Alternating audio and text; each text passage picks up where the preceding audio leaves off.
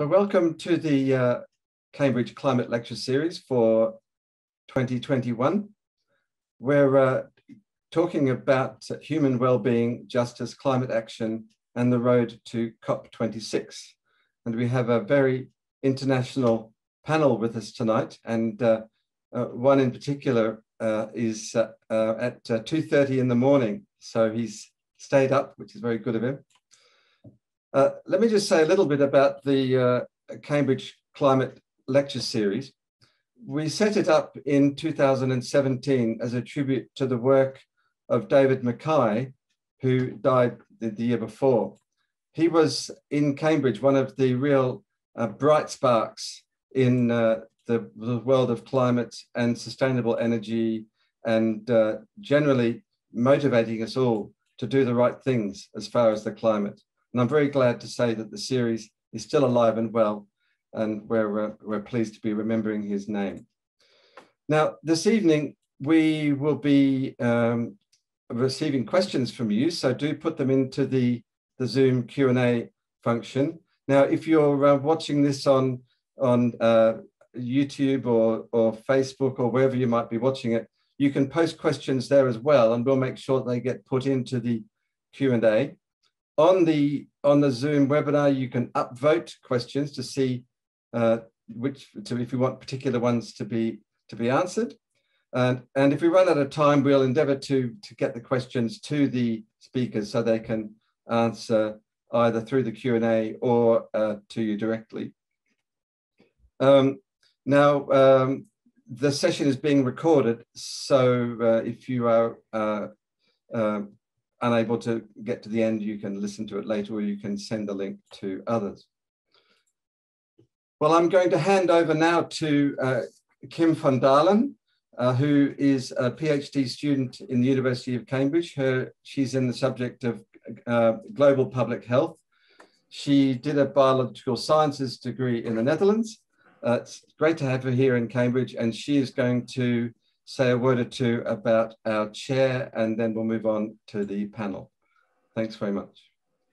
Thank you, Hugh. I will keep it very short. And first of all, welcome to all the participants, and thank you so much for being interested in discussing human well-being, justice, and climate action in our road to COP26.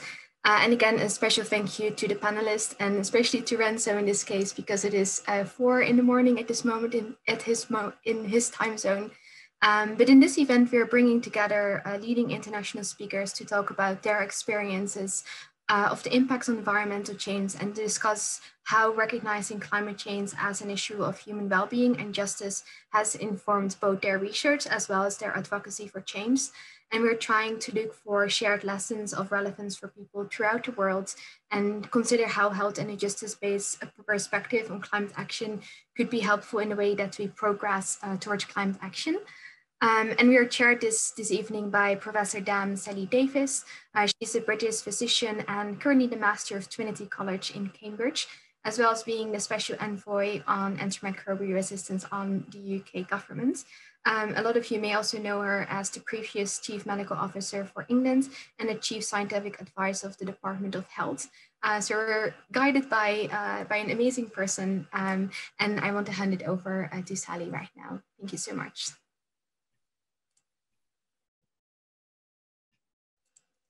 You're muted, Sally. Thank you, Kim, and thank you for keeping that short. And we all know why we're here for the CCLS lecture, but I hadn't realized, as I'm relatively new to Cambridge, that they are in honor of David Mackay. And I worked beside David Mackay. He was Chief Scientific Advisor in the Ministry for Climate. And he was just fantastic. So I'm delighted to be here. We've got 5 speakers in this week with International Women's Week. To have only one man is really quite something, but everyone's stunning and good at what they do. We're going to start with Dr. Nicole Redvers, and I'm going to just shortly introduce each of our speakers before they speak. We've asked them to stick to 5 minutes, and we'll go through the speakers, then we will open up to a discussion and questions, because this is about sharing and learning together. So starting with Nicole, she's a member of the Denukui First Nation and has worked with various Indigenous patients and communities around the globe, bridging the gap between Indigenous traditional and modern medical systems. She's co-founder and chair of the Arctic Indigenous Wellness Foundation based in the Canadian North. She's an assistant professor at the University of North Dakota, where she co-developed the first Indigenous Health PhD. She sits on the inaugural advisory board for the American Public Health Association's Center for Climate Change, Health and Equity. So, I mean, just the person to speak to us this evening, and her scholarly work engages a breadth of scholarly projects attempting to bridge gaps between the Indigenous and Western ways of knowing. So thank you very much. Nicole, over to you. Atlanatea, Masina Ninsten. Hello, and thank you for the kind introduction, Sally, as well as for the hosts of this important discourse today. Also to my fellow panelists for continuing this important work for our Mother Earth and all of her beings. Salutina, all my relations here present with us today watching, I thank you for being here to participate in our collective effort in a time of great need. The only way we will get through our existing crises is together as a collective global community. And I refer you to as Salutina, all my relations in my people's language, as we are all interconnected on this planet, made ever more clear by current shared experience of this current pandemic, and that, of course, of our climate crises. I come from the land called Denede, which is land of the people, and we are Dene peoples. If we actually break down the word of my peoples, the word Dene, de means flow, and ne means land. We are literally flowing from the land as Dene. And the Dene peoples have a relationship with the land. Our very being, as noted, flows from the land, and the land from its people. The Dene have a concept of flowing from the land that roots us in our landscape and creates the culture, and as such, the teachings about the land serve as the essence of our being. There's absolutely no separation from the land, and when there is, dysfunction is known to arise. Yet unfortunately, with the onslaught of human-caused or anthropogenic climate change, my home region in the subarctic of Canada has already surpassed the Paris Agreement target for temperature rise, with our region currently sitting at 2.7 degrees Celsius over pre-industrial time due to the amplification of temperature rise in the Arctic. Yet my people have contributed, like many Indigenous peoples around the globe, the least to the current crisis that we face in regards to climate. Now, this change has precipitated a dysfunction, with the effects of climate change already being felt today through our region's animals, through our region's landscapes, and through our people who have had and still have a deep connection to their land that's been embedded for thousands of years. Indigenous peoples currently host and live in areas that hold 80% of the world's biodiversity, and yet they inhabit only 22% of the Earth's surface. Indigenous peoples manage or have tenure rights over at least approximately 38 million square kilometers in 87 countries or politically distinct areas on all inhabited continents. Indigenous peoples have developed knowledges over thousands of years about their natural rootedness, and they have actively maintained their vast ecosystems through reciprocal relationships. Indigenous traditional knowledges, plural knowledges, have in turn served, often without explicit consent or acknowledgement, entire nations for generations by providing ecosystem and provisioning knowledge and services such as food, medicine, and mineral resources. The extraction of knowledge and resources through often forceful colonizing agendas has, however, created a disconnect between the original meaning of this knowledge and how this knowledge is used in current landscapes. And this creates a dangerous and precipitous situation where the realities of our existence have been stressed to the breaking point, as evidenced by the many current global environmental changes that we face: biodiversity loss, climate change, pollution. And my elders back in my home region tell me that we're currently right now at this moment at a turning point as a human species. Yes, there's much hope still existing for our collective future, and I truly believe this, but only if we take the right path going forward and nurture and develop renewed relationship to the land that embodies in us a sense of our interconnectedness.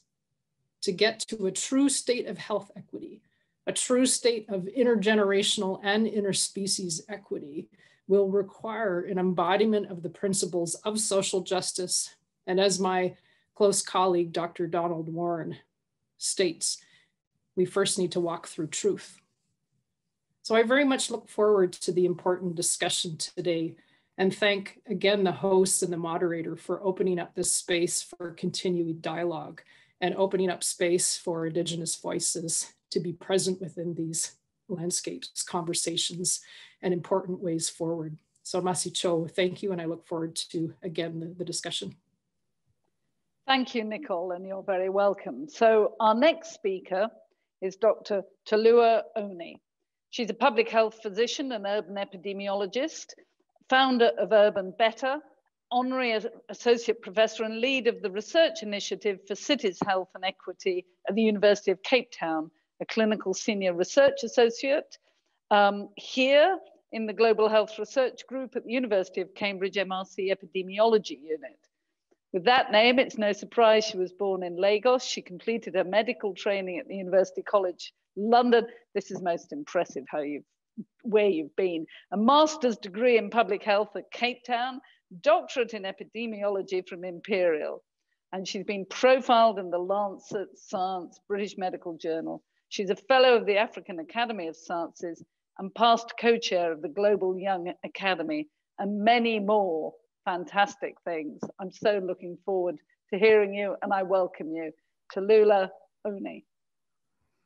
Thank you for the kind introduction and for the invitation. I really look forward to hearing the inputs and the conversations from my fellow panelists, and thank you, Nicole, for setting the scene so honestly and so importantly. As was just mentioned, I focus on urban epidemiology. The focus of my work has been in cities, or continues to be in cities that grow rapidly, so with a primary focus on cities in countries in Africa. So I want to focus on really the aspects of integrating climate action into health. But before I do, just the context of the urbanization and why I focus on this, it's because we know in a lot of the rapidly growing cities across the world, the urbanization process is driving health inequality by pushing the boundaries of human settlements, disrupting these natural ecologies that we depend upon through overcrowded settlements that facilitate transmission of disease, increasing exposure to unhealthy environments and inadequate infrastructure that increase vulnerability to disease, and inequitable access to care, health, and social. Across all of those, the equity dimension really important to highlight, because all of those impacts on health and obviously don't impact everyone equally. So we have these dimensions of an inequality related to exposure, related to susceptibility, related to access to care, and indeed related to consequence of ill health or consequence of public health control measures, as has been very much evident through this pandemic. So I talk about, in the context of integrating action on climate and health, I talk about bringing the future into the present. Because the reality is that we often, firstly, when we think about health, there's often even public health people, we say, oh, the majority of factors that influence health lie outside of healthcare. And then we focus on healthcare because that's what we, we know where that lives. Whereas in reality, there's a need to address these broader upstream factors. And the second myth to bust there is that health trickles down from good intentions. So in the context of cities, we feel, because health is important and good, and so we feel if we're doing something good, health will naturally follow, and it will naturally follow equitably. And we know that to not be true. So when we think about integrated action for health, I will just highlight three things, so three approaches, so a kind of a what, how, and who approach. So if we think about the what, there are these critical interdependencies, obviously, between climate and health hazards, but there are also these tensions between climate and health solutions. So I work in different cities in the African region, and one example I could give on that is a significant development underway in Lagos, for example, to address a climate hazard. So obviously Lagos is a low-lying city, water coastal city, and there's the plans for this huge new city essentially within Lagos to address the the rising sea levels. But without considering the interdependencies of health, it's actually reduced access to public space that people use for physical activity, for meeting as social infrastructure. So whilst trying to address a climate solution, we inadvertently accelerate inequalities and health risks if we don't consider these interdependencies. Another aspect of the what is thinking about resilience, both in the context of reactive and proactive resilience. So I always say I have a bit of a love-hate relationship with the word resilience, because it sometimes evokes a sense of helplessness, in the sense that something's coming towards us, we just have to adapt to it. And that's really critical if we think about climate. We have to adapt to those anticipated impacts. But the reality of resilience is also that a lot of those shocks and stressors arise from intentional choices with unintended consequences. So when we think about resilience, it's really critical in the what that we're also thinking about proactive resilience in reducing the risk of these climate and health hazards that interact, essentially preventing the preventable. Right, and that takes this long-ranging, more systems approach. So the example I would give there in the context of the UK is when we think about building back better and addressing the housing crisis. You know, about almost a year ago, two things happened of relevance to health. Right, so there was a conversation around obesity, strategies to address obesity, because obesity is a significant risk factor for COVID severity, which is fantastic. So conversations around advertising, marketing, great. On the other hand, there were interventions around urban development and housing that were, in order to accelerate housing, bypassing the strategies that actually ensure that the housing has healthy levels of light, of ventilation, of all of the things that we know make healthy housing. So when we think about preventing the preventable, yes, we're reducing the risk in terms of individual comorbidity, but we also have to think about the proactive resilience of our environments. The second approach in the how, and this really picks up on Nicole's point, the importance of three things: participatory, community-based co-creation. That's the one thing. The second is taking an asset-based approach, and the third is being equity-centered. So one of the critical things I've learned in my research is, you know, coming in without actually co-creating the work, particularly in the context of this kind of work where we're looking at health and the environment people, just misses a trick. For several reasons, but also related to the second point about being asset-based, because we often go into a space and see what isn't there, and we don't see what is there, and think about how we can better support what is already happening and what the ways that the communities have already adapted. And I can give a good example of that shortly. And the third is around being equity-centered, just ensuring that the benefits are actually accrued to those that have the greatest need and the greatest vulnerability.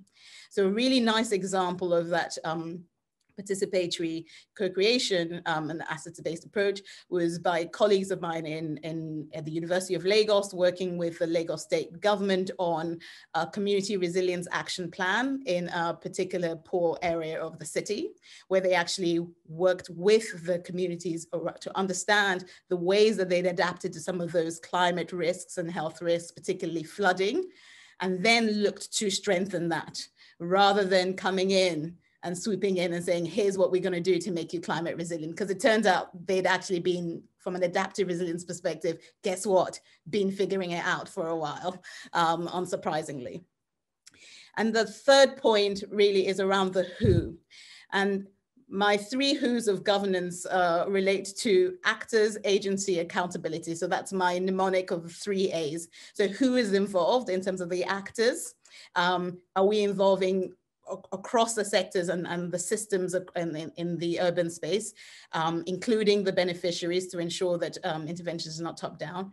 Agency, this is one of the really striking findings from a lot of the research that we've done to look at integrating health into urban environments, is that the biggest barrier is a misalignment of incentives, performance indicators, and financing for health. So no one argues that health, say, and sustainability are important, but it's just not their mandate, which doesn't make any sense, because we know obviously that these things cut across all of society.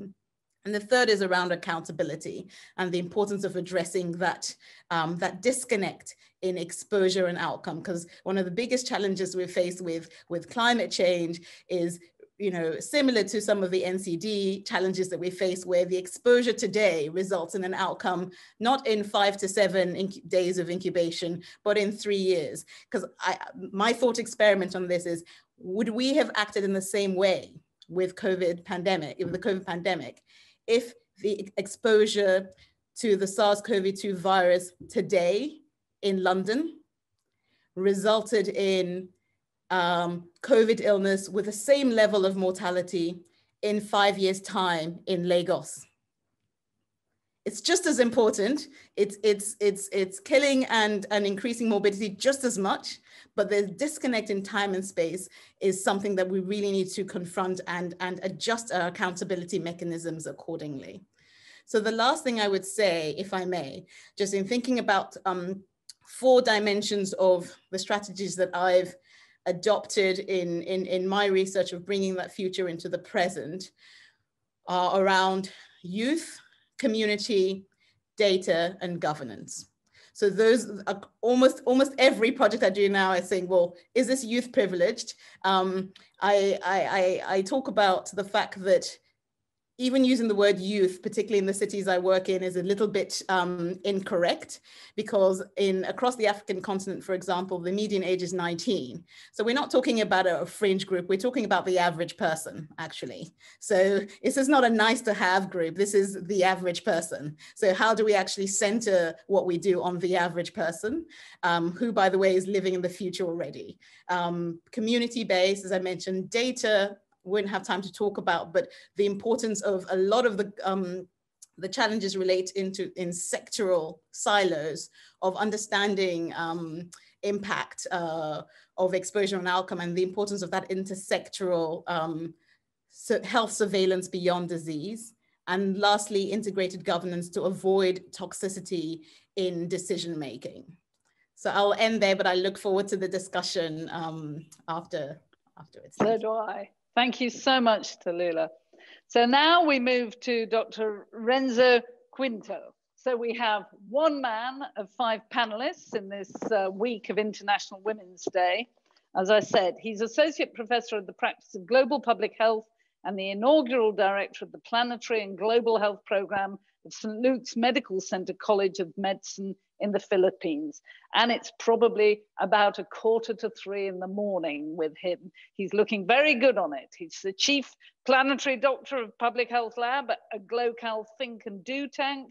He did his doctoral dissertation at Harvard, investigating the concept of climate smart health systems in coastal municipalities in the Philippines. He was an Obama Foundation Asia Pacific leader. He's on the Lancet Chatham House Commission on improving population health post-COVID. My gosh, again, a wonderful CV, but this one is unusual. In 2020, he was included in Tatler magazine in its Generation T list of 400 leaders of tomorrow who are shaping Asia's future. Welcome, Renzo, over to you. Thank you. Thank you so much, Professor Davies. Thank you to Cambridge University. Good morning from Manila. It's almost 4 a.m. and it's hard to say no when you get an invitation to talk about saving the planet and saving ourselves. Happy International Women's Day. I'm glad to be outnumbered in this panel, especially by my comrades, my friends in the planetary health movement. And I think the future of health and planetary health is female. You know, I think for the longest time, you know, we men have been leading the world, and now we are seeing all these many different, you know, challenges and problems. And now I'm glad that we have Tolu and Nicole and others and Kim as well, who are, you know, coming together to fix the mess. But I think we, you know, as your male allies can definitely be a part of this important work. As you know, again, I'm from the Philippines, which I always describe as at the very heart of planetary health. You know, and if you want to remember this, PH is both Philippines and planetary health. And the Philippines is a country that, you know, is not, you know, is no stranger to, for instance, natural calamities. Every year, you know, we are frequented by around 20 typhoons, which you call hurricanes in North America. But then in recent years, we've seen the severity and the intensity of these extreme weather events related to climate change to have increased. And we know that when these extreme weather events do occur, you know, your livelihood, your infrastructure, food systems, and even health systems become disrupted, if not destroyed. And it's not only that, the Philippines is also facing the fastest rate of sea level rise in the world, 5 times of the global average. And of course, you know, with all these, you know, both the, you know, abrupt shocks and the slow onset effects of climate change, there are associated health effects. And, you know, as a physician, I've been closely monitoring all these, you know, diseases, the new ones that are emerging, but also the old ones that are re-emerging. For instance, tropical diseases like dengue, leptospirosis, that is very closely related to flooding, but also heat-related illnesses that, you know, for instance, farmers who are oftentimes the most, some of the most marginalized people, you know, in our communities. They're the ones putting food on the table, but unfortunately they themselves cannot access food. You know, these are just some of the health issues that are already emerging, you know, in an era of a warming planet. And so, you know, when you're a physician and you realize, wow, the planet is burning and the patients are increasing, then you realize you need to, you know, expand your vision of health, you know, and your vision of healthcare. You cannot be anymore a doctor, you know, for the human patient, and you must now begin to treat the planet as, you know, another patient. And, you know, these, you know, interlinkages have become reinforced as well, you know, in the era of COVID-19. And, you know, I'm not sure if there are other places where these, you know, challenges have been faced, but, you know, last year when we were fighting COVID, and of course we still are doing that, we are also trying to, you know, overcome, you know, climate-related extreme weather events. And so, you know, you have health systems and other, you know, sectors, you know, social services that have been overburdened, not just once, but twice. You know, on one hand, you're fighting an unseen virus, and on the other hand, you're tackling the initial effects of climate change. You know, for instance, in November alone, we had 2 super typhoons displacing tens of thousands of people. You know, and these people are confronted with a huge dilemma, whether I stay in the house and be, you know, inundated and, you know, with your roof being blown away by the strong wind while protecting yourself from COVID, or moving to the evacuation center. And yes, I'm safe from the flooding and from the strong winds, but I'm likely to get COVID because of the violations or in the the social distancing in cramped evaluation centers. So these are the challenges that we're facing. The dual crisis of climate and COVID. And we know that COVID-19 also disrupted a lot of our, health system operations and programs, our progress in terms of the achievement of several important global health goals, one of which is universal health coverage, which remains an unfinished business. We're now, our panel is talking also about health and human well-being. And we shouldn't forget that there is still an agenda that is yet to be achieve, and that is UHC. The Philippines is a country that has universal health coverage on paper, and then now you hear the National Health Insurance System or agency of the country saying we can't proceed with UHC because we're fighting COVID, and then now you also have these natural disasters. So you can see, multiple challenges happening at the same time, especially in developing countries, but also I think is also a growing threat in developed countries as well. And so yesterday I was in another panel at the 6th Global Symposium on Health Systems Research, also reflecting on these challenges, but more from the perspective of health systems. And one idea came up from the conversation, climate smart, green, universal health coverage. I think that's an ambitious agenda that needs to be examined and explored. How can we make sure that the future health systems are universal, accessible to everyone, not to just some people, but also high quality. We want people to be leaving the health facilities, not sicker, but healthier, but also happier because they've received the healthcare that they need, that is required by their healthcare needs.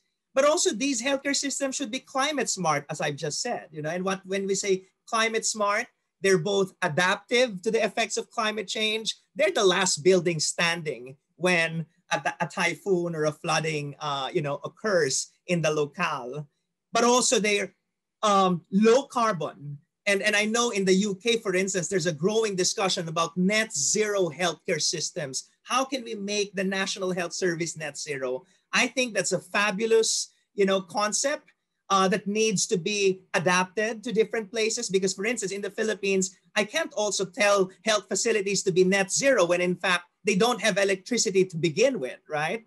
And so these are real challenges in real places in the world.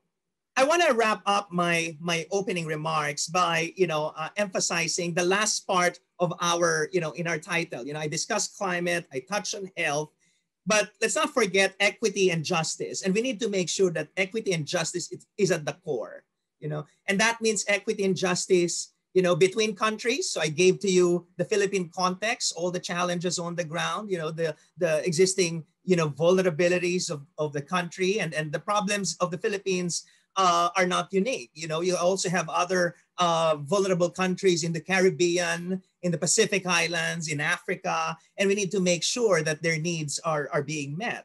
But also even within countries, we have to acknowledge the gross inequalities that exist between the rich and the poor, the men and the women, the haves and the have-nots, those with Wi-Fi who can join us in this webinar, and those who cannot and cannot access to either COVID-related information or information about climate change and how it's going to affect their lives.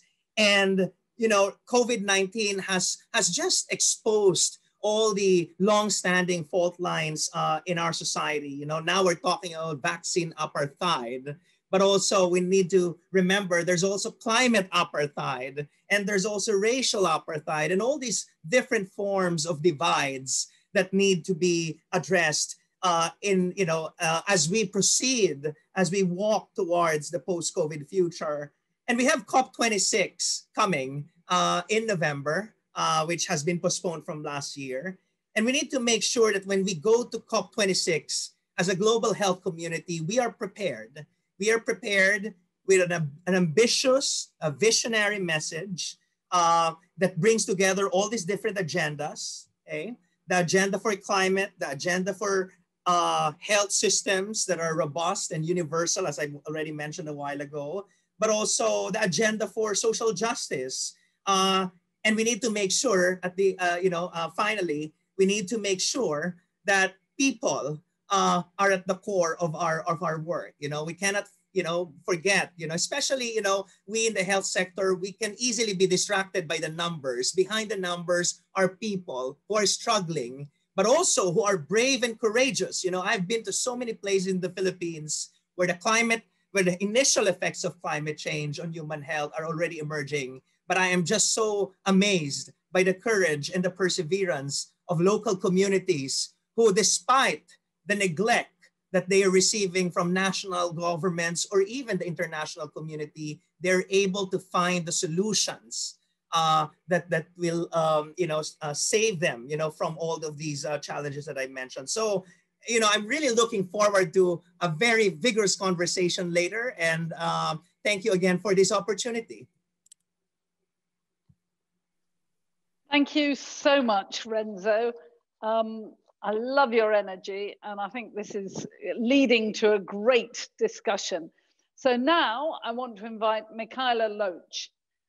Mikaela's going to be there for COP26. She's just up the road. She's in Edinburgh, and COP26 is in Glasgow.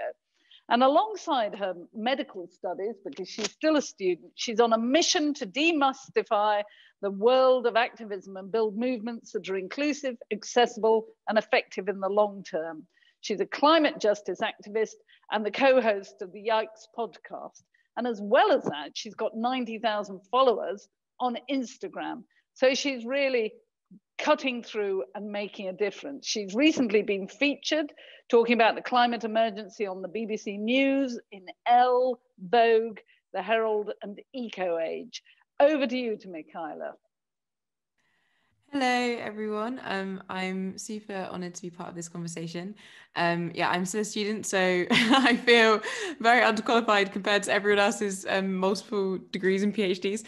But I'm really honoured to be here. So I'm a medical student and I'm a climate activist and organiser. And I don't think that these two things should be separate from each other. And too often, I think people are surprised that I kind of sit in both these spaces.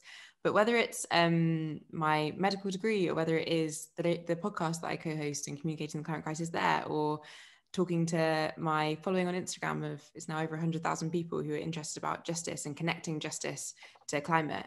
But it's all of these different things. I see all of these things as health work. I think it's really sad that we have divorced these things from each other as if we only treat kind of the downstream symptoms of someone's health impacts rather than the upstream causes of social, whether it's social inequality or the climate crisis or different things like that. My work is basically around communication. It's how can we communicate the climate crisis to other people? How can we communicate issues of injustice to the wider population? And how can we show that all of these things are interconnected? And that's kind of where I focus, is on the intersectionality and on the interconnectivity of all of these different issues. Because the climate crisis cannot be separated from issues of social injustice and issues of oppression, and from white supremacy and patriarchy and cisgender and heteronormativity. These oppressive systems are inherently connected to the climate crisis, because the climate crisis is the great multiplier of all of these different inequalities. And health obviously intersects with inequality in so many different ways. Hilary Graham, who is a sociologist and social policy expert, talks about this as social inequality becomes written on the body as health inequalities. And that's the way that I try and think about it, is that's how interconnected that social inequality is with health, is that it literally becomes written on the body in the way that different communities that are marginalized and oppressed in certain ways experience unequal levels of health. I'll try and keep this short because I'm so excited to kind of answer questions and talk to each other about these different things. But the main thing that I want to focus on through all of these discussions and through all of my work is the fact that social inequality, racial justice, gender justice, all these different things are inherently connected to the climate crisis. And we can't look at the climate crisis or climate justice work as a single issue struggle, because as Audre Lorde said, we cannot have single issue struggles because we don't live single issue lives. None of these issues exist in a vacuum. They all interact with each other. And therefore we can't just focus on health without focusing on these other issues. In many ways, when we take a climate justice approach, when we take an approach that sees that the climate crisis is inherently connected to systems of oppression and injustice, then so many co-benefits arise for health when we tackle the climate crisis through these solutions that focus justice. And I think that's such a better sell. And that's why I think we'll talk about this a bit later. But why I think it's so great when we talk about health as we'll talk about the climate crisis through a health lens, we're able to talk about justice and the co-benefits that arise. And we're also able to create a better world for all people.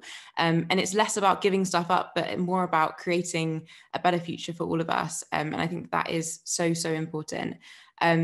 So I think communication is so, so important with the climate crisis and with justice and with health. And I think we have a great opportunity to communicate that. So I'm keeping it really short, but I'm looking forward to answering people's questions later on and having a chat about that. And I'm really honoured to be here. So I'll pass it on now to whoever's next. Thank you very much, Mikaela. And you do know how to communicate. Now we know why you've got over 100,000 followers. Thank you.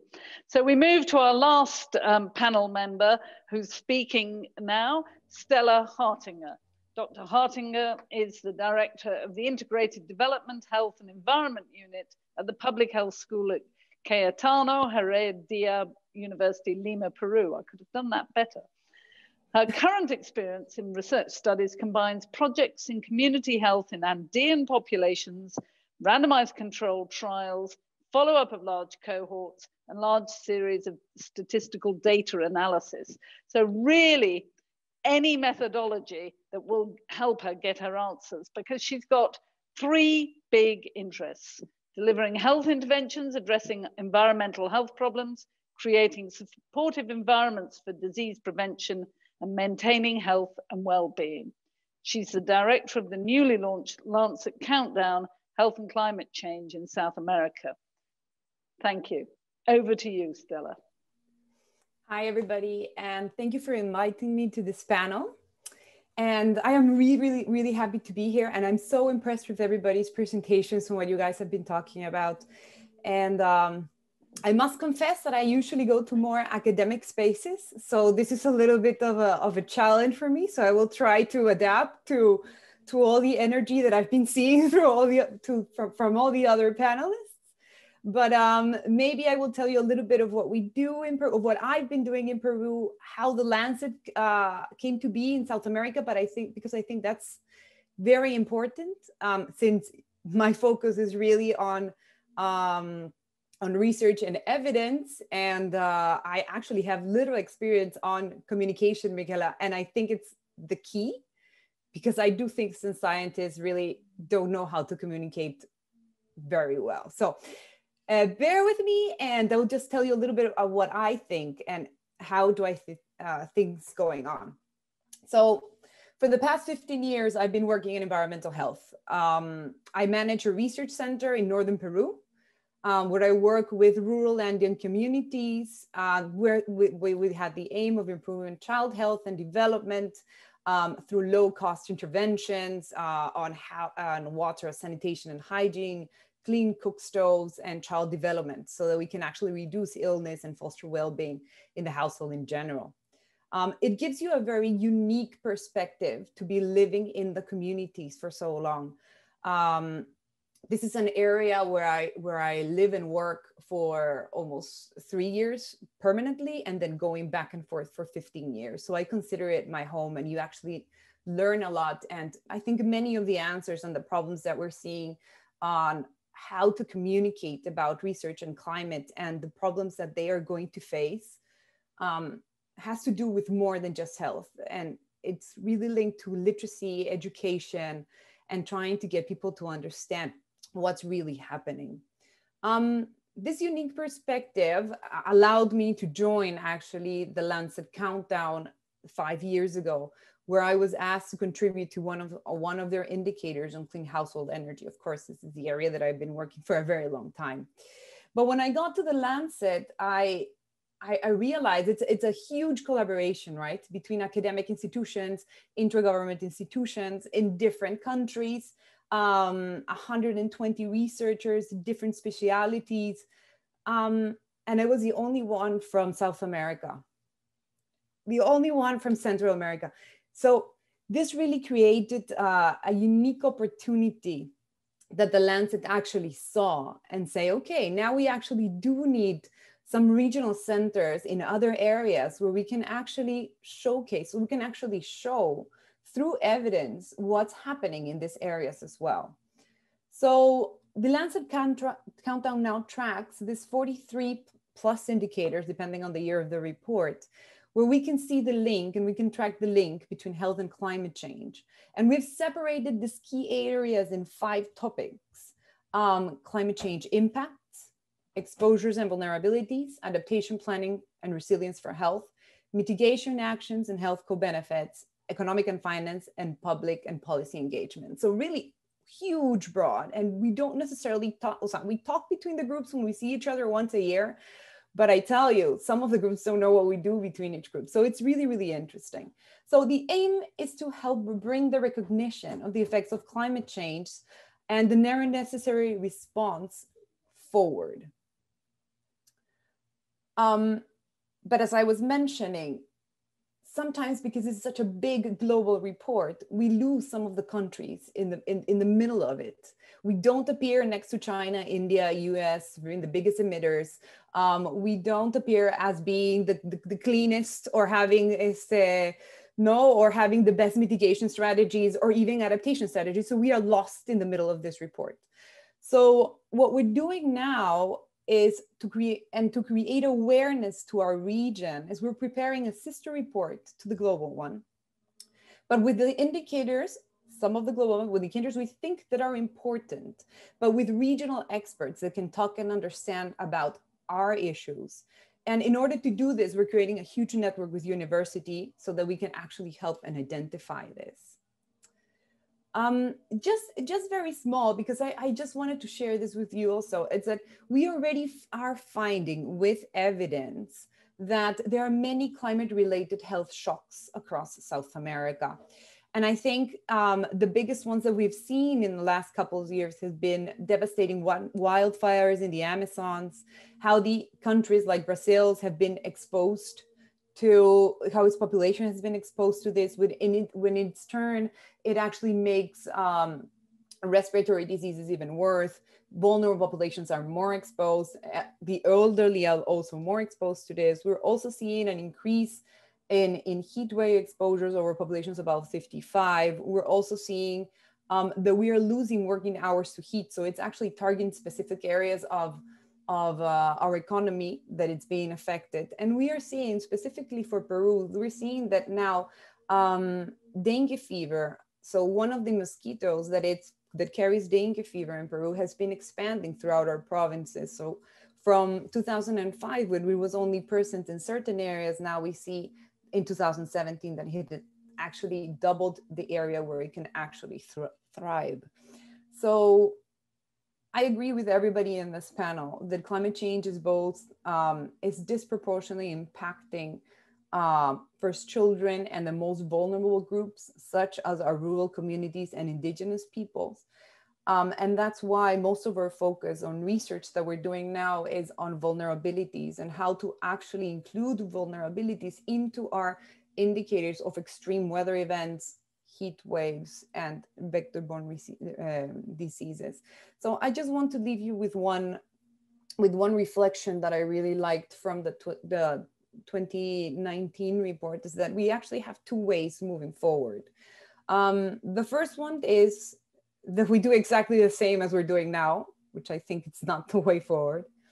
And the other one is really to redirect and change and stay below these 2 degrees.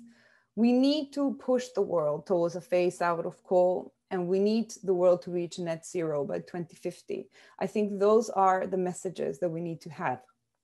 And this is not only because it will benefit our health, of course it does. It will benefit, we will have clearer air, safer cities, nutritious foods. We will have, hopefully, a better health system and better infrastructure. But I really like this component that we're talking about now. It's really a human's right, and it's a climate justice issue that we do this in the near future. And I think that the evidence that we're creating with this report, with the research from our regions, will help people in power to actually see that this is also important. And hopefully people like Mikaela to communicate the results better than me. So thank you. Thank you, Stella. I think you communicated very well. I don't think you should worry at all about that. And I want to tell you how inspiring you all are. young, inspiring, on top of your subject. So we're now going to go into just over 30 minutes of the formal question and discussion session. And I'm hoping we're going to see all of you, or maybe that's my fault, and I have to put you all into gallery view so I can see you all, because we can then have this conversation. So one of my friends has sent me a question, which I think is absolutely a good one for starting. But please, people, put more questions in the question and answer box, and between friends, me, and Hugh Hunt, who's having his dinner at the same time, we will try and fish out the best questions. So here's one for you. The distribution of power in society seems to be at the heart of these issues. And actually, Stella, you just mentioned power. What do you think those in current positions of power should be doing about this? Which of you wants to start answering that one? You can take your, come on, Mikaela, you're not. Yeah, okay, sure, I'll go for it. Yeah, go on. I mean, I think there needs to be a huge redistribution of power, because I think the current power systems that exist are the reason why we've ended up in a crisis today. I can't remember who it was, but someone was commenting on, maybe it was Tollulah that was saying about how how would we have reacted to COVID if it had been impacting a different location or a different groups of people. I think we need to recognize that the reason that a key reason that the climate crisis has been allowed to get as bad as it's got is because it was impacting communities of color the most. And there is a huge element of white supremacy that is inherently linked there. And the systems that exist currently that have distributed the power as it is at the moment is dependent upon these oppressive systems. And so I think there needs to be a huge redistribution of power. And that means people who have power now being like, how could I give up some of my space to allow space for other people to come in and to feed into different solutions? Because we already have so many climate solutions. We don't need to go towards all these ridiculous technology-based solutions. We have so many amazing solutions, especially if we look at Indigenous communities all over the world who have so many solutions to the climate crisis, that we could just kind of redistribute the power that exists and listen to different people's perspectives, and instead kind of have that sort of redistribution. That's what I would kind of kick off with, but I'm more than welcome for anyone else to feed in, and also feel free to disagree with me. So Tollulah, what are we going to do about all these aged white men getting in the way so that you lot can start to make things happen? It's interesting, right? Because I often think about this as two-pronged, right? So how can we increase the supply of health from place? And how can we increase the demand for healthy, sustainable places? And I really, a lot of what you said, Mikaela, well, all of what you said, but quite a few of what you said really resonated with me, because, you know, a lot of the work that I do is on the top-down side of things, in terms of looking at the policy and looking at those structures and trying to understand what the barriers are and how to shift those. Two things have really stuck out to me. The first is that apart from the barriers that I mentioned, the operational barriers around the mechanisms for collaboration, intersectoral, etc., a fundamental structural barrier is around vision. And I think we don't sufficiently confront the fact that we don't actually all have the same vision for the future. So when we talk about Build Back Better now, we're not all talking about the same thing. And I think it really is important to confront that. One of the key things in the different cities that I've worked across in African countries, you know, from South Africa, Cameroon to Nigeria, etc., the key difference between places that are doing something and places where you have the barrier is whether there is vision in terms of leadership, and whether that is aligned and the actions aligned to that vision. And that discrepancy, that dissonance is the first thing to address, because on one hand you say, yes, we want healthy cities, but actually the vision that you're operationalizing is one of investment now at any cost to health.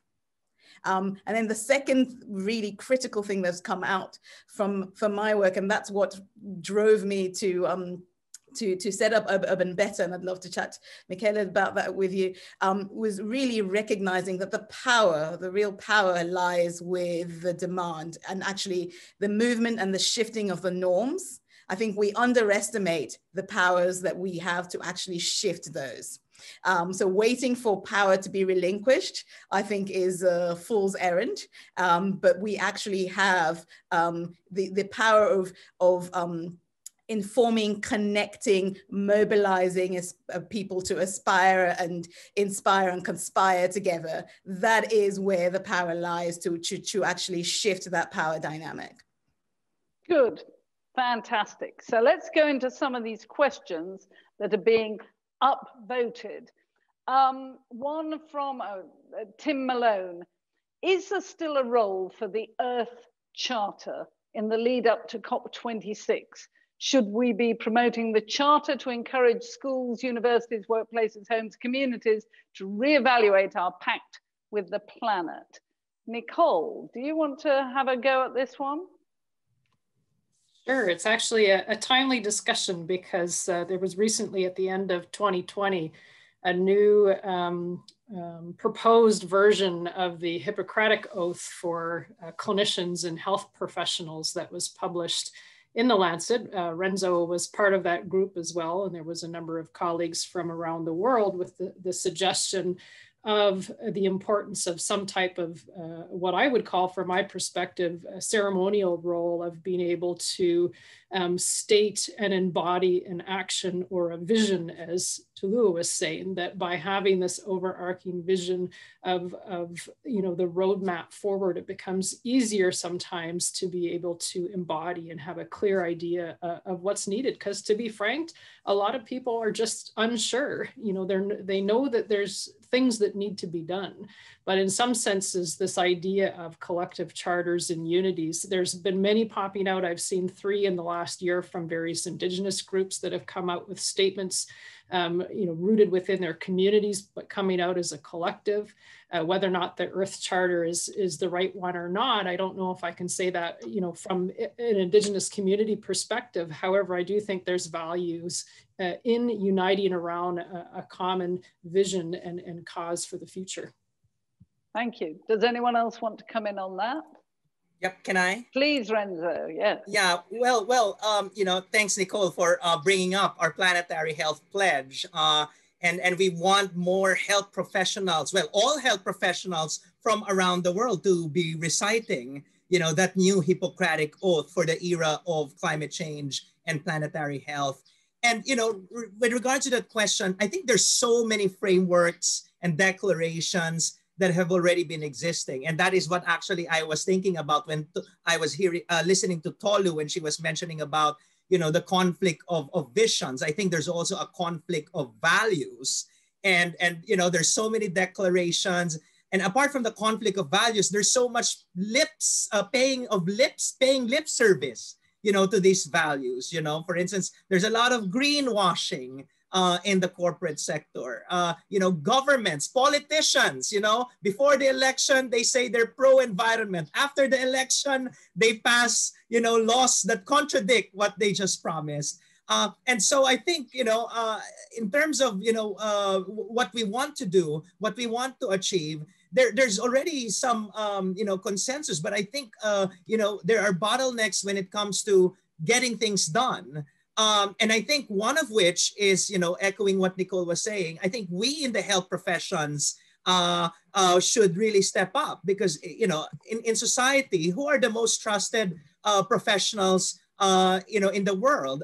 In fact, when you go to the US and in their annual Gallup polls, it's the nurses that are always number 1 in terms of who, the most trusted professions, number 2, the physicians. But we've not taken advantage of that privilege to really voice out, these much needed changes, transformations in society. So, echoing what Mikaela was saying, redistribution of power, I think we physicians can, do have that great opportunity for, rebalancing, the power structures in our society. Thank you. Anyone want to come in on this one? Please do, Tollulah and then Stella. Thanks. I just want to pick up on the point that Renzo made just about action and just share some internal reflections I've had over the last year. I've been grappling with this notion of time, right? So we're talking about complex issues that take time. And what you mentioned, Renzo, about action and the values and promising one thing, but not actually delivering on that. Two things really. One is to bring up the points I made earlier around data and governance and why that plays into that. Recognizing, and this is really critical, that when we talk about impact, we can think about this as actions that have immediate impact that's short-lived, actions that have immediate impact that's sustained, and actions that have delayed impact that are sustained.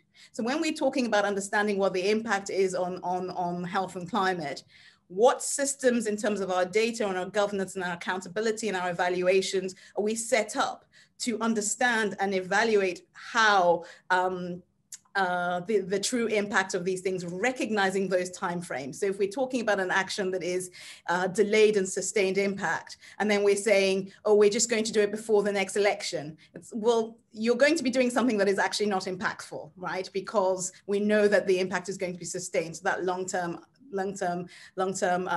measurement. And related to that is this notion of, I've been toying with this idea of, how can we rethinking about science? So from a research perspective, the science of exigence, what would that look like? And I've been thinking that around the notion of Kairos time, right? So when we talk about change taking time, it's not just a matter of not today, not tomorrow, because it can take as much time as you give it. But I like the notion of this Greek notion of Kairos time, not quantitative specific, but opportune time for transformative action. So how can we think about the uniquely timely and radically particular action at a particular moment? And that has three components. It has exigence, it has thinking about the audience, and thinking about the constraints. And of all of those, the exigence, for me, it just seems like the biggest stumbling block. So that inherent pressure to do something about the situation immediately that we know has a long-term impact. So I would love to put it back out there to say, for science as an institution or academic research environment, what does our science look like? Do we have a system that is set up to support research for exigence? Or are we actually limiting to kind of the very lowest hanging fruit that may not address the complexities? These are some of the things I'm battling with in my mind at the moment. Good questions, very good. Stella, you were going to come in. Yeah, I just wanted to mention two things, really short. The thing about power and this shift in power that you were talking about, I think that the first thing that we need to do is that we need to acknowledge, everybody needs to acknowledge that climate change is a problem and that it is real. I think that that's the biggest problem that we have now. Not everybody wants to believe on this, despite that we have the evidence that actually tell us that it is here and that the impacts are already happening.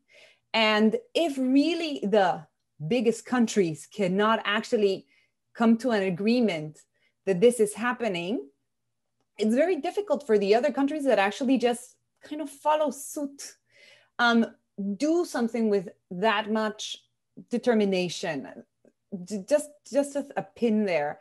And then definitely this thing about accountability and of everybody's actions. I think that this is not really happening. I think that we talk that it should happen, but it's not happening. And it's critical. I think these 2 points are absolutely critical. The biggest powers, the biggest countries need to acknowledge that this is real and that it is a problem and that it's happening now. Really, the science, Tollulah, is now telling us that we are seeing impacts, that an increase in the range of dengue will affect more people. This is really, there's no middle ground here, right? So I think that we are in a point that this is already there. I just need how to get people to understand it and get the people in power to acknowledge it is what we actually, I think, what we need right now as a first step. Thank you. Nicole, there's a question aimed specifically at you from Sarah Dignam. how might indigenous approaches to ecosystems and the environment be implemented to help combat climate change on an individual level around the world? Over to you. Thank you for the question. It's an important one. And one thing that I want to highlight that's absolutely imperative and important, because with the climate crisis, the biodiversity loss crisis, and pollution crisis, we've seen an increasing interest within indigenous traditional knowledges, including traditional ecological knowledges from around the world. One of my concerns is that the knowledges are being prioritized over the people. And when we talk about indigenous traditional knowledges, we cannot separate it from the indigenous peoples themselves. And this is really key in terms of what might be next steps. We have a long history of mistrust in communities due to a lot of complex histories around the world. Many indigenous communities are very tentative in terms of engaging in knowledge integration. Having said that, there's been a stark change within the last even 18 months to 2 years, and even more so with the COVID pandemic coming out, with a large recognition of the importance of Indigenous partnerships. However, Indigenous communities are very clear that they want it to be on their terms, that they want to ensure that things are Indigenous-led, Indigenous voices are amplified. But I do believe strongly that there is absolute potential in building relationships because the knowledges are so deep and so vast in regards to that relational element of being with the world, with nature. That if we do not elevate those voices, I'm afraid we're going to miss a huge part of the solution-based process going forward within this issue. Thank you. And we've got a question aimed at you, Renzo, from an anonymous person. When there is a natural disaster like a super typhoon or flood, do you get enough international help? And is the aid equitable and net zero? Great question, and thanks for that question. Of course, we do receive international aid and assistance, and now we're seeing, in the time of COVID-19, everyone needs some form of assistance, and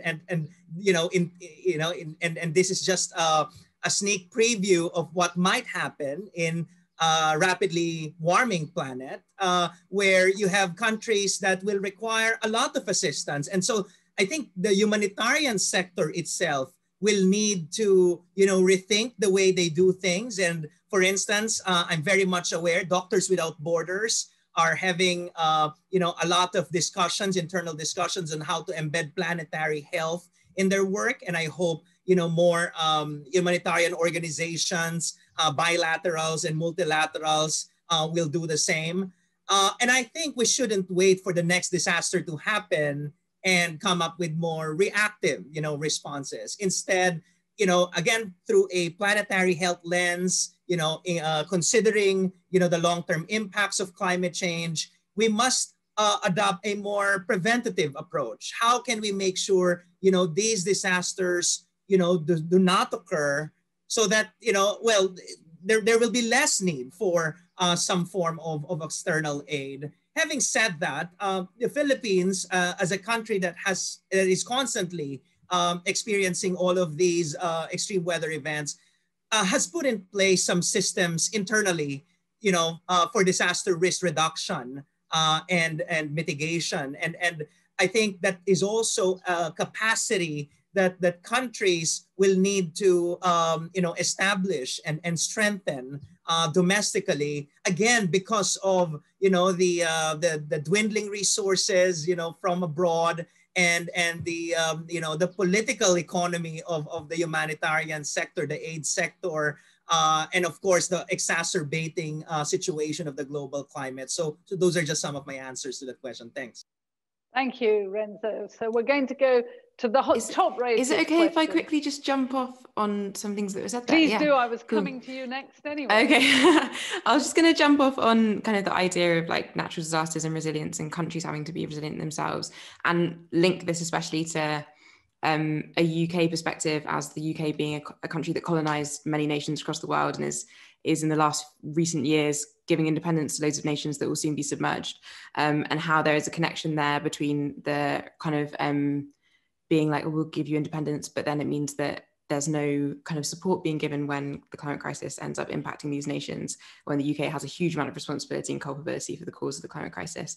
I wrote my dissertation last year in global health policy on climate migration and displacement, especially focusing on Kiribati, which is an island that isn't, so it's not previously colonized island nation, but it is a nation which is a really interesting case study about how much culpability is being put on a nation that doesn't have that much power in order to, and they're having to create adaptation plans and plans to move an entire nation worth of people somewhere else. And when they've tried to reach out to help for other kind of neighboring nations, it's interesting how a lot of these nations with a lot of power, such as New Zealand or other nations that are kind of close to there, will use any kind of argument they can to reduce any culpability in this at all, or to have any culpability at all, and to give any support. And that's why we need to move away from, I just think that this idea of like it being that we're just going to inevitably have to give humanitarian aid to these nations isn't really the kind of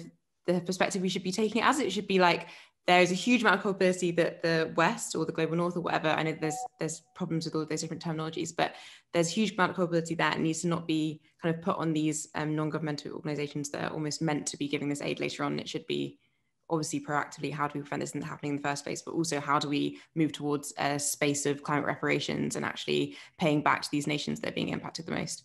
Sorry, I just wanted to say that there, but go ahead on to the next question. Thank you. So I want to go to the top 2 questions that have been voted. Let's start with Jennifer Hawkins. How can we motivate preventive action, that's reducing demand, waste, patient numbers, etc., as an effective means for mitigation? What are the barriers to the lower cost interventions? Why haven't they gained traction? And how can we address these? So Renzo, you might be good at this, but while everyone's thinking about it, please come in, anyone. Sure. Well, because I also mentioned the concept of prevention in my previous response, so let me take the first stab.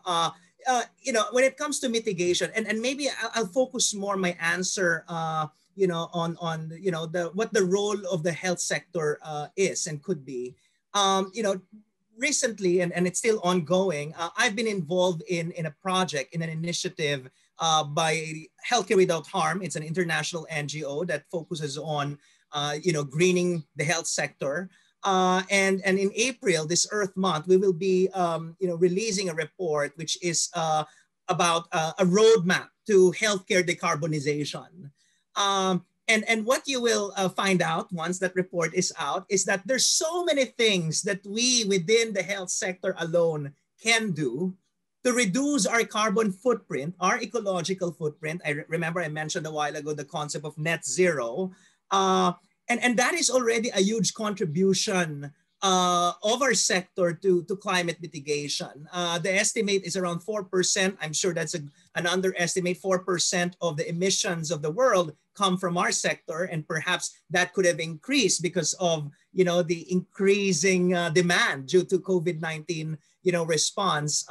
And so, you know, especially now that we are beginning the rollout of vaccines, you know, I wonder how we're embedding sustainability principles, for instance, in the way we dispose of our the syringes that were used in the operation. So these are just some of the things that we can do, because, you know, the health sector cannot anymore be accomplice to the crime. You know, we can't continue treating the patient in the emergency room while at the same time emitting our own emissions that contribute to climate change that make our patients sicker. You know, I don't think that is the way to go. And that's why, again, going back to what Nicole mentioned a while ago, you know, the Planetary Health Pledge is the answer. You know, healthcare that is more, you know, responsible and caring, not just towards the human patient, but to the planetary patient as well.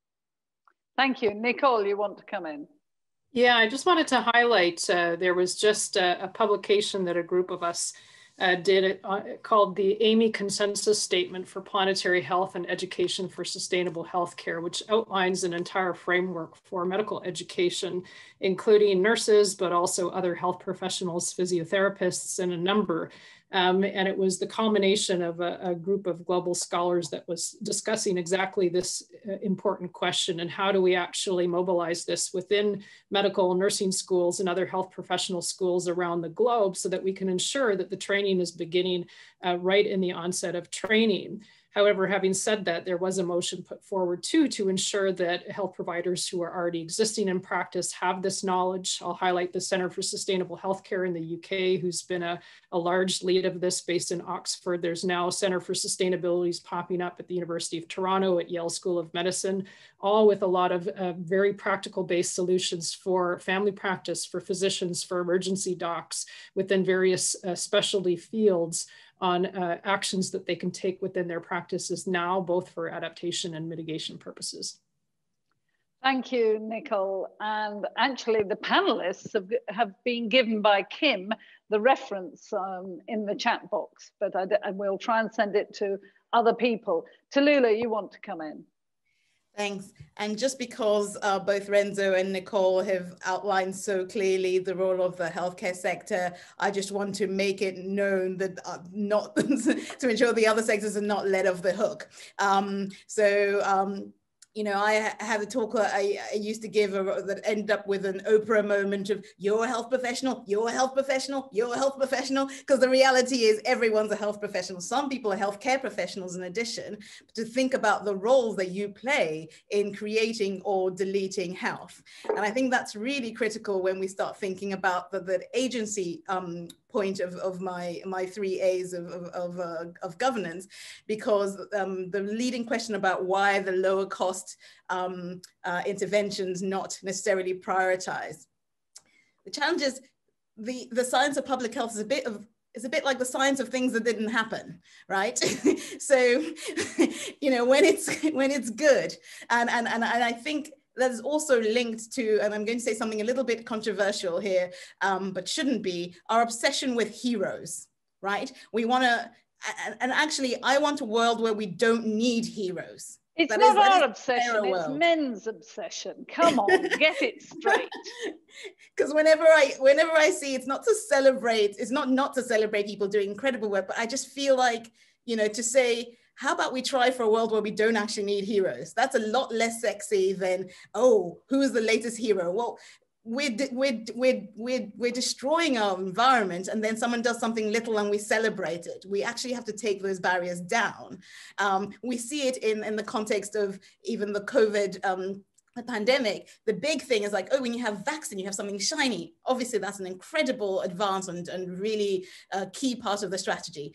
But the core boot, leather, shoe leather kind of public health that is not sexy, that is not tech, but we know works, is low cost, but is not aligned with, so if we're aligned with achieving health and not necessarily spending money, or this, so again, it's the vision and the values and the leadership that it really makes a difference here. And I think that's important to point out. So let's try for a world where we don't need heroes.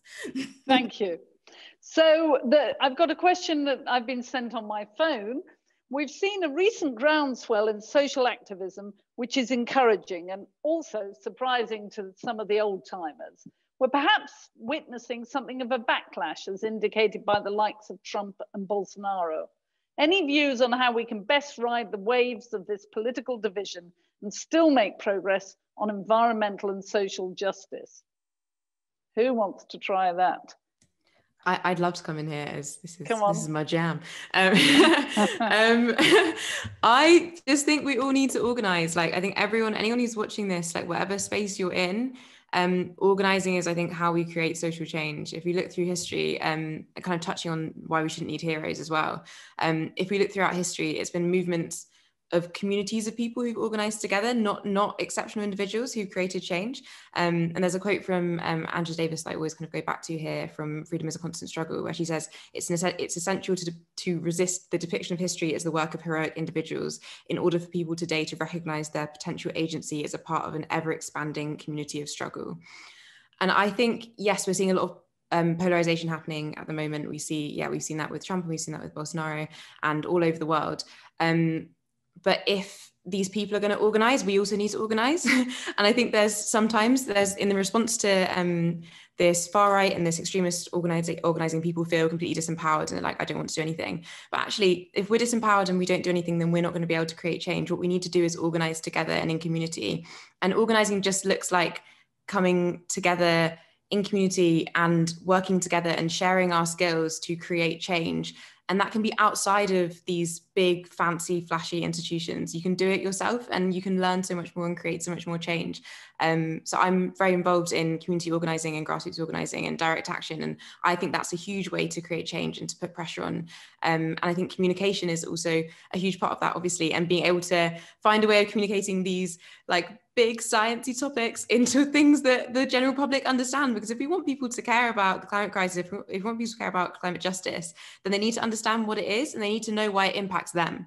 And that's what I think is really important as well, is because I think generally people and the normal average person doesn't see how the climate crisis impacts them, and or how it's impacting them now, or how it's going to impact them next year or in a few months, or they see it as something that's going to happen 100 years from now and it's not going to impact them now. But the reality is, Stella, come in now. Yeah, go ahead. Yeah. No, I just want to say that I really like everything that you're saying, and just an anecdote, that maybe it can help the group. When we're talking in the Lancet Countdown, we really want to have the maximum exposure of what we're finding, right? And all the time the communication is, we don't have to convince the people that are already convinced. We don't need all of this. We know that they believe in what's happening. What we now need is really people. We need to convince the other ones, the other people. And Renzo, this fits really, really well, because I do think the medical doctors are the way to actually go. I think that training at the university level, at the beginning of the universities, needs to happen now. So it's the only way to actually get these people already with the concepts in. And I agree, Mikaela, communication of the findings in an easy way, it's the only way that this will happen. So we will definitely invite you to our next day launch.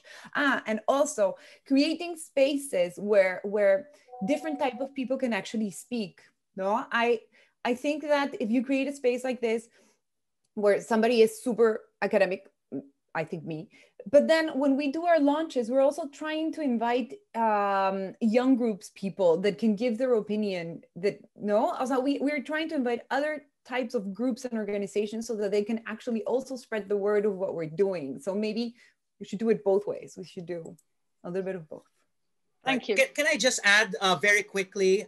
We've been talking about the importance of social movements and organizing, and about young people. And it's a pity that COVID-19 disrupted the climate strikes, right? That Greta Thunberg, for instance, has inspired among, other young people. But I think the revolution now is digital. And especially during the age of COVID, I am just so amazed by the surge of activity online. Young people, for instance, here in the Philippines, young people creating their own Facebook groups, tackling so many different issues, mental health, COVID response, climate crisis.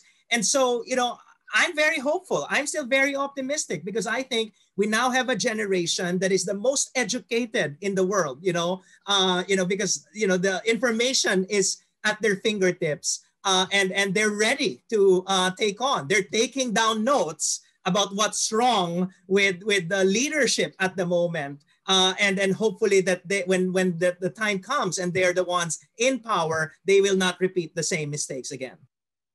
So fantastic. We're coming to the last few minutes of this formal panel, though I know that the line's going to stay open after for those who can stay. And I've got two questions. I'm going to read them both out and then ask you each to answer one of them as your final formal comment. So one of them is the top question by David Howard in the question and answer. Is it possible to achieve justice, well-being and sustainability within the current capitalist system? You might want to answer that. Or this other question, climate injustice is closely linked to other forms of injustice, racial, gender, economic, all of which create health inequalities. But it can feel overwhelming to think we can transform all just as opposed to just reducing our carbon footprint. So how do you address that concern when talking to people about them? So pick what you want to say, and let's go round. And I'm going to go round you as you are on my screen, which means I'm starting with Stella, then it'll be Tollulah, Nicole, Renzo, Mikaela. Stella. I think both questions are very, very difficult, I guess, to answer. So I will try to go with the second one. The climate injustice is linked to other forms of injustices. So I do think that, yeah, it's difficult. It's difficult for me to answer, definitely. So I do think that the most vulnerable countries are the ones that have produced less amount of emissions, and they are the ones that are actually going to pay the higher price. So yes, it's a huge way of social injustice, and it's not just a matter of reducing our carbon footprint. It's a matter of, I think, responsibilities and accountabilities depending on who is more responsible. It's my opinion. And how do I address this when talking to people? I think it is complicated because not many people want to listen to that. I know we are in the vogue of, we have to do adaptation, we have to do mitigation, we have to do this, we have to do that. This is the way to do. Every country needs to do it. But as somebody mentioned, and I don't remember who mentioned it in the panel, I think that some other countries are more responsible than others. And some other countries need to support these other countries that maybe don't have the means to do this in the correct way, or economically, or even the technologies to actually do this. So yes, I think I'm gonna leave it there because then it will open a huge other, more discussions. Thank you. Then we'll go to Tollulah.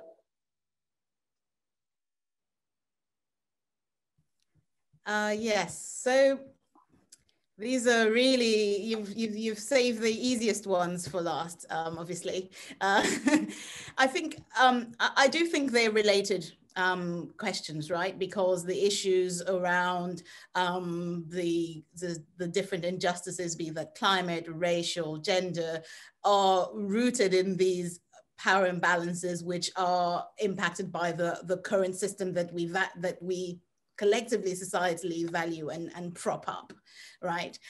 In terms of action and that kind of feeling that it's all a bit too much, I think it really, the other thing that we're obsessed with apart from heroes is scalability. Like we're looking for one pill we need to find the solution that we can scale up, that will address everything.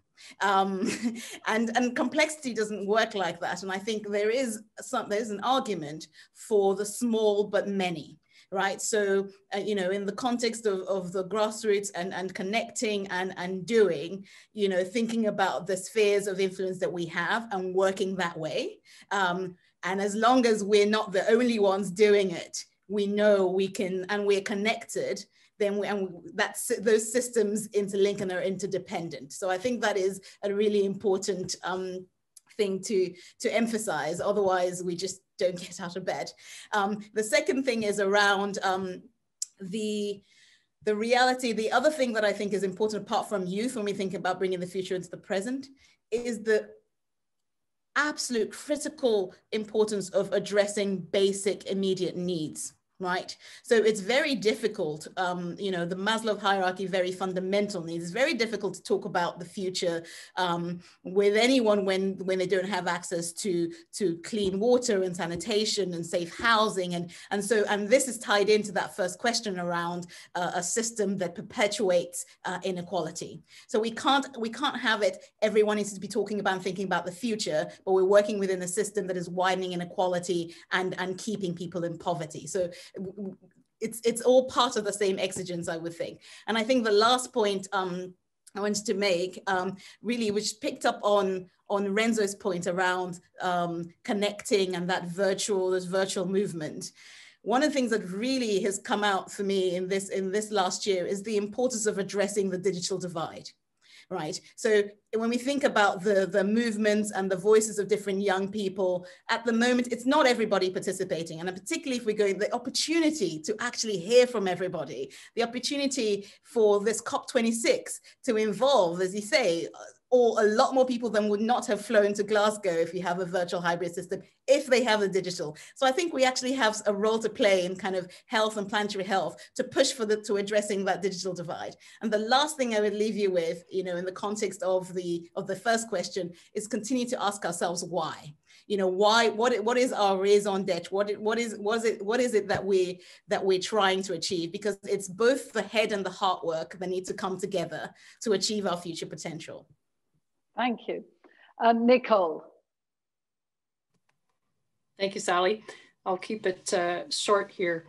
One of the things that is important for me, and when I bring and talk back to my Indigenous elders back in my home community, when things are becoming very complex and there's too many issues going on, and I'm always amazed at how elders are able to bring back to the key issues, the fundamental issues. So when we talk about the complexity of gender, of race, of capitalism, of colonialism, of all of these aspects there, my elder will look at me and she said, Nicole, it's all about love, and it's all about love for everything, no matter what.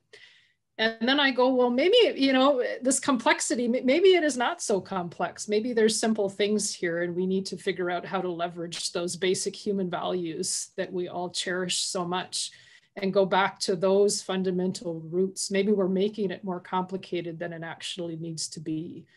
So I sit with that often and try to remember when things do get complex, coming back to those basic human values that we have as a society. Thank you. Thank you, Nicole. Over to you, Renzo. So is it possible to achieve justice, well-being, and sustainability within the current capitalist system? I think we've tried so hard, for decades. Sustainability, triple bottom line, greenwashing. We've been negotiating for 26 years and more, and that's why it's COP26, right? About the climate, and still, the pace of action is still very slow.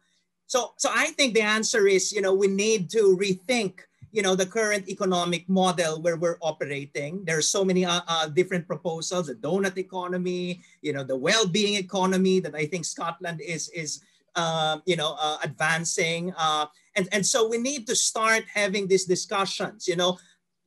COVID-19 is a disruption, and in times of disruption, there is an opportunity for deep reflection and even reset. And I'm just afraid, and I'm just sad that 1 year since the beginning of the pandemic, it seems that we've not really learned our lessons. We're still doing business as usual. I think in the age of COVID and climate and planetary health, we need a different kind of PPE, and that's not personal protective equipment. It's a people and planet oriented economy. And so that is something that we should aspire for healthy people and a healthy planet. Thank you. Thank you. And last, Mikaela. That was great, by the way, the PPE thing, amazing. I'm definitely going to use that. And then what you were saying, I'm going to try and touch very briefly on both questions. I think that they're so interlinked. Like, I don't think you can divorce questions around challenging our economic system from racial inequality or gender inequality. Like, these things are all completely interlinked. What you were saying about the pandemic being an opportunity for change, Aaron Duty-Roy wrote an article for the Financial Times during kind of the first lockdown, where she described, probably actually a year ago from now, where she described the pandemic as a portal, and we have the opportunity to move into this new world without holding the baggage of the old world, or are we just going to drag on this baggage through this portal? I think it's really sad that a year on, I think we've held on to too much of that baggage, and I might be kind of grieving the maybe radical possible world that I thought we might be able to go into, but I'm sure that I can be a bit too hopeful sometimes. But I think that when we're talking about a capitalist system, we're talking about injustice or all these different things, it's all based on our values and what do we value, and what in a world that we want, what does we want that world to value? Do we want that world to value profit for a few people over the lives of many? Or do we want the values of the world to be that all of us have dignity? And I think that's just the basic thing. I think that under the current capitalist system that we exist in, loads of people don't have dignity because their lives are not seen as profitable, and profit and capital is what is prioritized. And that's why I think if we're going to try and create a new world, if we're going to try and create a world where we actually have racial justice or gender justice or any of these things, we need to have values that also reflect that. And currently we don't have that. And that's why in my activism practice, like I am anti-racist, and that's why I'm in my activism practice, I am anti-capitalist and all of these different things, because I want to challenge the kind of norms that we have in the world as it is now that has caused a lot of these problems and instead move forward into a new world. And kind of touching on the second question about how it can seem overwhelming, that question kind of bothers me, because as someone who is racialized as a Black woman in this country, there are some things that I can't, it's not like these things aren't an extra add-on for me to care about racial justice or gender justice. It's just my existence as a human being. And I've heard a lot in the climate movement, in my experience of the climate movement, is people saying people already can't deal with the climate crisis. We can't get them to also have to think about racial justice or gender justice. But we live in a world where these inequalities already exist. It's not an add-on or an optional extra. I always say that either we are going to choose to uphold systems of oppression or disrupt them. And I think we should always choose to disrupt them. And if you ignore their existence, you'll just be upholding them with the actions that you're doing. And that's why, yes, it might seem overwhelming in the first place, but that's the reality of the world, and we have to engage with these things, and we have to be aware of them, and ignorance will just breed more oppression and more harm. And I think we need to step into a better future for all of us and not just try and maintain the world as it is now. And instead we can just push for more and imagine more. And that's why I love writers like Arundhati Roy and Octavia E. Butler, who push us to imagine more and imagine a greater future and a better world. Thank you. So thank you, all of you. You've given us so much to think about and very inspiring. I think we've all agreed COVID gives us an opportunity.